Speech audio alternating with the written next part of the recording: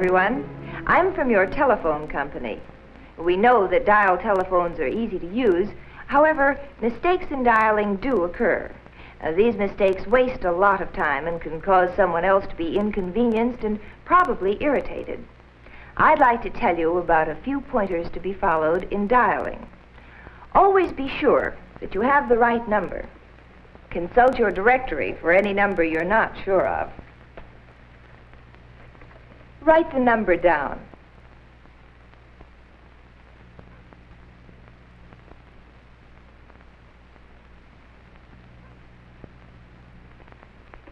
It saves time to keep the numbers in front of you while dialing. Now, let's use this demonstration model to dial our number. Always listen for the dial tone. Now, let's dial the number we looked up and made a note of, Worth 49970.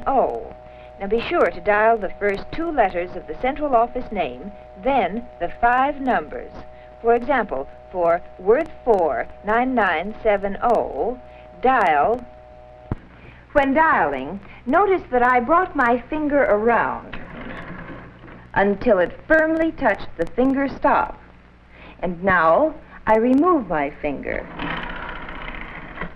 and let the dial go back by itself. Now, failure to bring your finger firmly to the finger stop with each pull of the dial may cause you to reach a wrong number.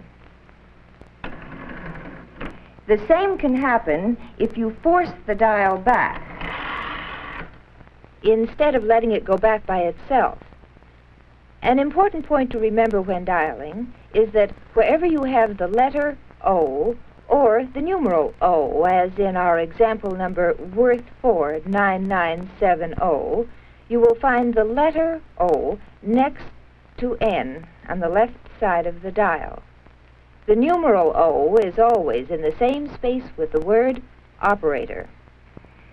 Soon after you dial the number you want, you will hear the ringing signal. Let the telephone ring for at least a minute or about 10 rings to give the person you're calling time to answer. If the number dialed is busy, you will hear the familiar busy signal. When you hear this signal, hang up. Try again a little later. Now, those of you with the party line may lift your telephone to listen for the dial tone and hear conversation or the ringing signal. This means that another party on your line is using the telephone. When this occurs, hang up. And wait a reasonable length of time before you try again. Now, let's review these dialing pointers again. Make sure you have the correct number.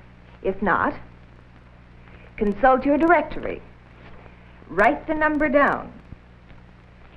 Refer to the complete number while dialing. Make a note of the numbers you frequently call. For this purpose, you can get a free personal numbers booklet from your telephone company business office.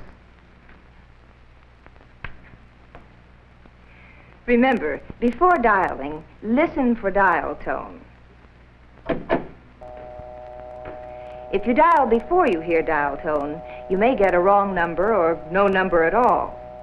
Then dial the first 2 letters of the central office name and the 5 numerals which make up the complete number.